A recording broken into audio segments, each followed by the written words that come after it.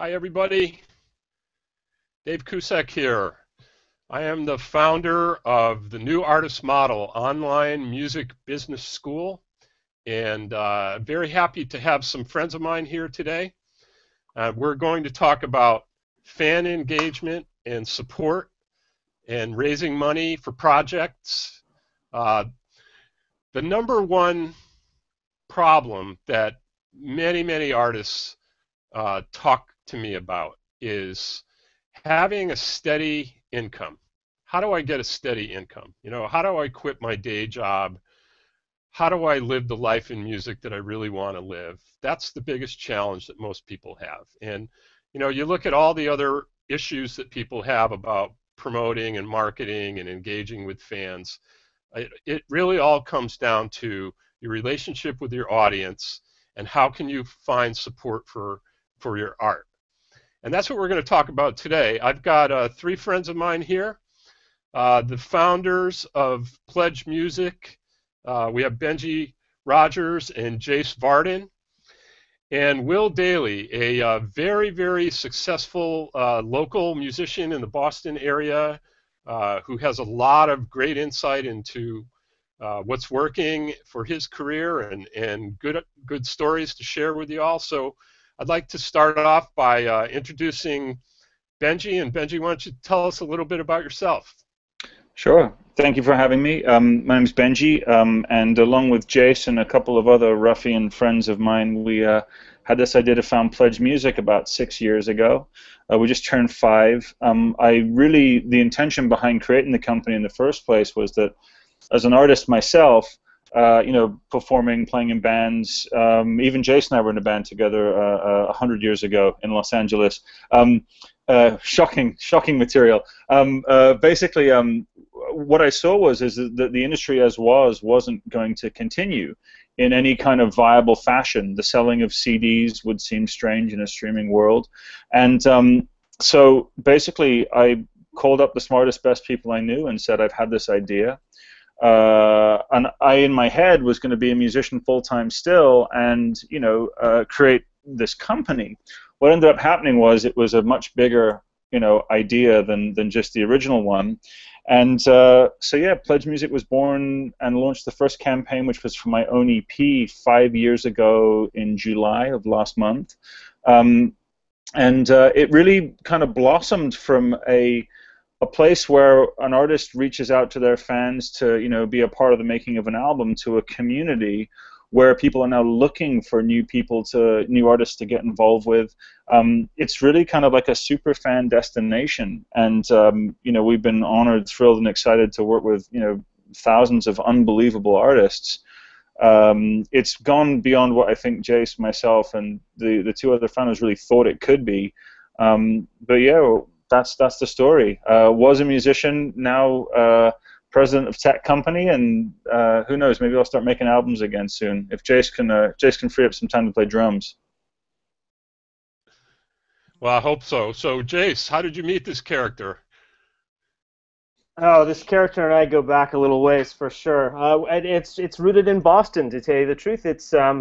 We met at Berklee College of Music in 1991. We were both living in the Comm Ave dorms, and I was playing with a few guys in one of the rehearsal rooms down there, and Benji popped his head in and said, "Hey," and tell the story, Jayce. No, we can leave that for another time. I will say this: that the band that I was playing with went on to sign the largest and last big rock record deal, $1 million advance that was offered in the late '90s.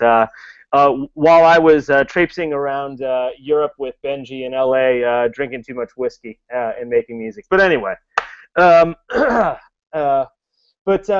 So we met at Berklee, and throughout the '90s, we kind of traipsed around a bit and made some great music together. When the band that we had together in LA kind of took its course, I came back to Boston, put myself through business school. Benji was in New York playing. We've been fast and best friends throughout that whole period anyway. So when he had the idea for Pledgemusic, I guess I was that only friend that had been through business school that he first kind of brought the idea to. And we sketched the original, business plan out on some napkins at a coffee shop in Waltham. brought it to some people who were slightly more experienced and incredibly smart and gracious with their time and helping us develop that business plan into something that we could then present to a few angel investors, and found one right away, and we're up and running really within a year's time from Benji's idea to actual build and launch. So yeah, the roots go back far, and we've remained friends and now business partners. That's wonderful. Thank you. And we're gonna talk a lot more about Pledge and what you guys have built and the community that you've created and how it all works. But I'd like to say hi to Will. And Will, why don't you tell us? I understand you got a record dropping today. It comes out today. My first independent record via Pledgemusic comes out today. I don't know how I first heard of Pledgemusic, but I was in the Boston area, and Jayce is based. His office is based in the Boston area, so we were running into each other at shows and stuff like that. And I was on Universal at the time, and I could smell not only the direction of the industry, but just that this was not a place I felt safe making music, which isn't really an insult to them. It just wasn't a good match for me artistically, and I was kind of looking to the future at all times, and ran into Jayce and started talking about Pledge and getting comfortable with the concept. And I think what really turned me on to the concept was when I pledged on a couple friends or bands that I was a fan of. I remember Grantley Phillips, who I've always been a fan of, Jesse D, who's a friend of mine in Boston, and Tim Gearin, who's a friend of mine in Boston. And I pledged on their 3 campaigns, and I got their records. And just listening to it was a different experience because I had been a part of it from day one. And you felt like you were another reason why this existed. And it's the first time that's ever been allowed as a listener or a fan or anything. And it's a unique experience. And I think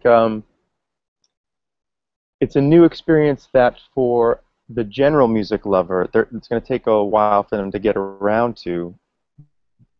But when they do, it'll be this great norm that we'll all wonder, why wasn't it always this way? And we'll look back kind of like how we used to bleed each other with fevers, you know, and we'll look at, you know, the large label system or buying a record after it already cost $100,000 to make as some archaic way of making music when we could easily have done it together. Is my microphone on? Yeah. Yes, that was awesome. Particularly for the parts that are bleeding. Yeah. So I Okay, am. Okay. No, I'm gone. Yeah. So Benji and Jayce, let's go back to Pledge, and why don't you guys talk a bit about your experience over the last 5 years with building this business and working with artists, developing a community, and helping people, you know, connect direct to fan and building their community. What has been your, you know, what's been the most surprising and interesting thing that you've seen along the way that maybe you weren't expecting when you first started? You know, hearing Will just describe what we do from his perspective has been one of the, I mean, that's an amazing way that you just put that. And what I'll say is that it's exactly what we had. What you just described, Will, is exactly what we intended for it to be. I think that you know, one of the more surprising aspects to the business for me personally has been that it's better for everybody involved. Jayce was the first one to point this out to me, that in business you've got the sort of the hierarchy of needs, which is where you've got, like, if it can be a win-win for multiple people and you can create a sustainable business out of that, there's no downside.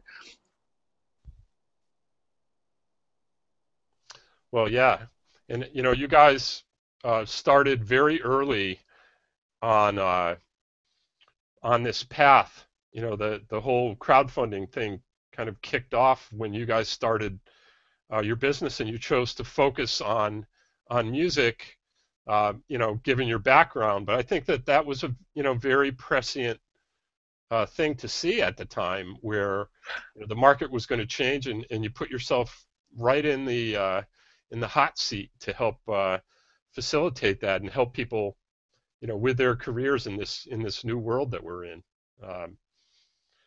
Yeah, I mean,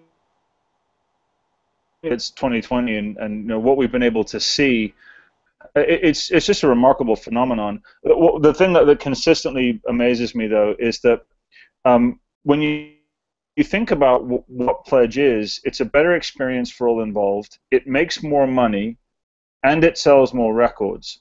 And what's been surprising is you'll have a meeting with a lot of managers or labels, whatever it is, say, it makes more money, sells more records, fans have a better time, a charity often gets paid, everyone involved has this incredible experience, let's go. And they go, yeah, but it's just not how it works. We normally like to do X, Y, and Z. And you get that sort of thing of like, well, why would you want to do that? Will literally just cut to the heart of what we do, which is that it's better. I've often said this to fans. You don't have to go through a Pledge campaign if you don't want to. You can go and just buy the record at retail when it comes out, or you can buy it on iTunes, or you can just stream it. That's an option for you. But for an artist to not offer a fan the ability to spend where they want to, the ability to participate, is simply cutting off a potential stream of income. But more importantly, this is their future. The people that pre-ordered Will's record are the future. They are going to be there. They're going to carry it to the next level. Before we started this chat, Jayce and I were talking about the record that we watched Will make. I mean, we're fans as well. And had we not done that, had we not experienced that, what would it have been like? What was the most we could have achieved outside of this realm of possibility? And I think it comes down to this fact that I've been surprised that artists tend to be storytellers, creative people who tell stories. The release of an album, straight from its finish to the streaming service, is not much of a story anymore. But the creation of an album, why it was put in, that's the story. People can follow that. And what I say to a lot of artists is, you're a creative person, and you spend all this time crafting something beautiful, and then at the end of it you go, and let's just put it on some 1980s plastic disc technology and shove it out the door. And better is possible now. And I think that in my head and my heart, this will become a normal process, as Will so eloquently put it. But I want artists to make the albums that they want to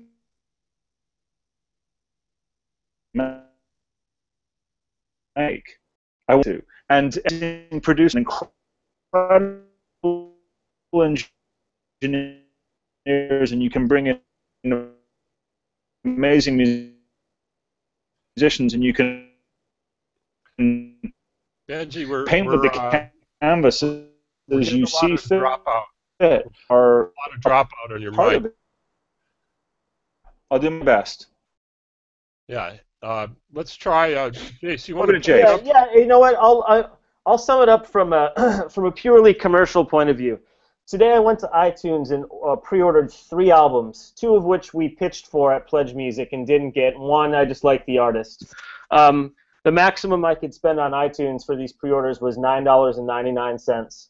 I would have easily spent $400 or $500 on one of the artists. I would have easily spent $75 to $150 on the other 2 artists, just because of how much I like them. So I think what the traditional route does is that it leaves all of that extra revenue from a super fan like myself on the table. And what Pledgemusic brings to the table from a commercial perspective is the ability for fans to purchase and partake in things that they'd never been offered before or that they want, as opposed to what they're just force-fed. So really, from a lost revenue perspective, I had the exact example of it today. From the artistic side of it, and I think Will can really sum this up, because this is the story that he told me. I'll just tell a little bit of it. Is that the process for the artist as the pledges start to come in, whether or not it's before the creation begins or when you're actually in the studio, as Will was in the studio, it allows the project to potentially take on a whole new meaning. The artist is reacting and feeling these emotions as people are responding to the pre-order or the funding project that's gone up. And I think that that necessarily has a direct impact on the creative process in an inspirational way, in a way of saying, hey, listen, I'm not doing this on my own. These are people who want to be a part of this. I owe it to them in one sense. I'm going to give them the best experience I possibly can. So, you know, I think it could be argued that for the majority of these projects, they're probably able to transcend themselves a little bit because of the positive nature that this type of support brings into the studio atmosphere. Will, I'll segue that one to you. Yeah, I mean, I remember, like Jay said, being in the studio, and my campaign was active. It was just getting going, and the pledges were coming in. Sometimes it was someone you knew, sometimes it was someone you didn't know. But each time, instead of being in that vacuum in the studio, where you're thinking, oh man, this sounds really good, I think I'm pretty awesome, or this is not sounding good and no one's ever going to hear it. One of those two things is always happening. And you see these names come across and you immediately connect with someone, multiple people, that are going to hear this and want to hear it. It hasn't even been made, they don't know what it is, but they want to hear you do your thing. They trust you, they're excited about you as an artist, and they want to hear you do your thing, as opposed to when I was on labels, and I learned many great things during that time, but you're answering to a couple people who want to hear this word's pronounced a little clearer, or your vocal louder, or these things that don't inspire you, and that are really just people making decisions to make decisions when it comes down to it. I think when you cut an artist loose, that's when you get real art, and that's when you really get something to invest in, and that's when you really give art a chance to explode. And the platform of having a bunch of people saying, giving you a thumbs up on an, by pledging while I'm recording, while I'm making this art, was the more enlightening musical experiences I've had. That's awesome. Will, a while ago, you made a statement to me that, you know, I've heard before and I've thought a lot about, but I'd like you to talk more about, in that all art exists because of subsidy. And I mean, that's a very profound statement to make, and I'd like to get your thoughts on that. Talk about that. I think, when I ever see someone's college dorm room or the refrigerator with Starry Night on it by Van Gogh, it has Starry Night on it. It's a magnet now. It's a poster you can buy anywhere. And it's a painting that everyone knows, and everyone knows the brushstroke, and everyone knows the artist, and it's in museums, and it's made museums millions of dollars now. But they would not exist if Vincent Van Gogh's brother didn't bail him out of every road bump in life, didn't pay for his hospital bills, didn't pay for his paints, didn't bail him out. We would not have Starry Night were it not for his brother. We would not have the Sistine Chapel if it wasn't for the Pope. And we lose sight of that sometimes when we enjoy art in hindsight. And it's not taught in the schools. We're taught about the brushstroke, and we're taught about how great, who's better, John Lennon or Paul McCartney, and we're not taught as much about George Martin. And so we need to teach that art exists because all of us need it and want it, and it builds cities, and it builds communities, and it builds businesses like Apple. I mean, Apple was a pretty good computer company, and then iTunes came along, and everyone had to have an iPod. Art builds things, and artists need people's help to create the product that brings in the commerce, that brings in everything: architecture, painting, music, film. So it's important to remember that we're all responsible for that. Great. So handing it back to either Jayce or Benji, you guys have now, I don't know if you can share any sort of numbers or metrics, but you got a lot of artists on the site. You've got a lot of fans engaging. You've built a really a very successful business. You've been at it for 5 years, which is a huge milestone in a lot of startup communities, whether you make it to 5 years, so congratulations. But, kind of following on of, what Will is talking about, that, art requires subsidy, and you are sitting in the middle of that transaction between artists and their fans, and you're encouraging that subsidy, and you're providing some very creative ways to facilitate that. Um, can you just talk about experiences that you've had with other artists or other fans that have made that connection, and again, what has been maybe unexpected result of the business that you built? Sure. Is the audio better now, by the way? Is that good? There have been some amazing milestones. One of the keys to the technology for me was, I used to describe it this way, that we want to become, in one sense, the thinnest skin between the artist and fan. The artist needs the ability to say, it's my home on this page. The fan needs the safety of a community, someone who's going to deal with customer service, who's going to deal with credit card inquiries, that kind of, the more prosaic side of things. But what's been phenomenal is that a lot of the innovation of what we built for the platform has been as the result of artists saying, why can't it do this? I wish it could do this. Can you push it to do this? And when we were a much smaller team, it was a huge workload for us, because a manager would say, my artist wants to release their album 10 songs at a time. It's a triple album, and we want fans to be able to vote on it. And it was like, okay, how do we do that? And then you have to kind of start, from scratch and figure those things out. But from the word go, we really wanted the artists to shine the brightest on the platform, and that we were just the underlying technology. What it ended up really becoming was the community element was really created by the fans. The fans wanted to interact and talk about it. I remember one campaign for a band called the Headstones out of Canada, and the Headstones, just their fans were in the best possible way, crazy. Some of the comment threads were thousands long. And when I went to see the band in Toronto on their opening day, they had T-shirts made which said "I pledged," and none of us at the company knew this. So I'm walking down the street towards the club, and there's thousands of people, bald-headed, very, very in shape metal guys with "I pledge" T-shirts going down, walking down the street, and so really. We are, in one sense, we're a community, obviously, but the way that an artist like Will and his fans interact is very much between them. We just want to make it as frictionless as possible, and we also want to be a destination at which people who might like Will's music are going to come find him. And so it's a really varied mix. We've got campaigns going for everyone from Frankie Goes to Hollywood to Weezer, Devo to Madden. It's really quite a varied mix. But what they all share in common is fans.